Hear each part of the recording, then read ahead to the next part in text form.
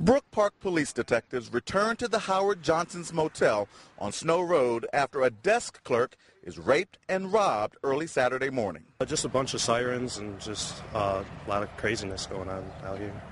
But, I mean, we didn't come out because we didn't want to interfere with anything. Police issue an arrest warrant for this man, 33-year-old Benjamin K. Mason of Kankakee, Illinois. They say around 2:30 a.m.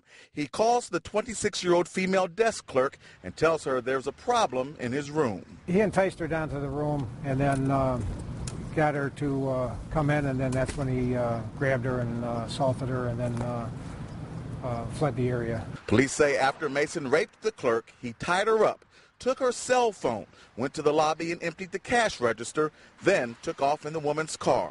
She's able to break free and call police. We wouldn't think anything, though, when you're working. You're just like, oh, customer needs something. I got to go take care of it. Investigators say Mason was in town working with a group that goes door-to-door selling magazines. They say he was fired Friday night. We're hearing different stories that he was involved in some drugs early in the evening, and they didn't want him part of the group.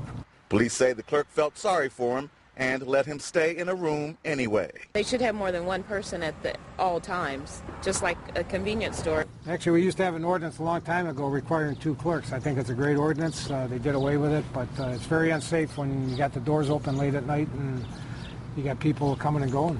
I mean, anything could happen.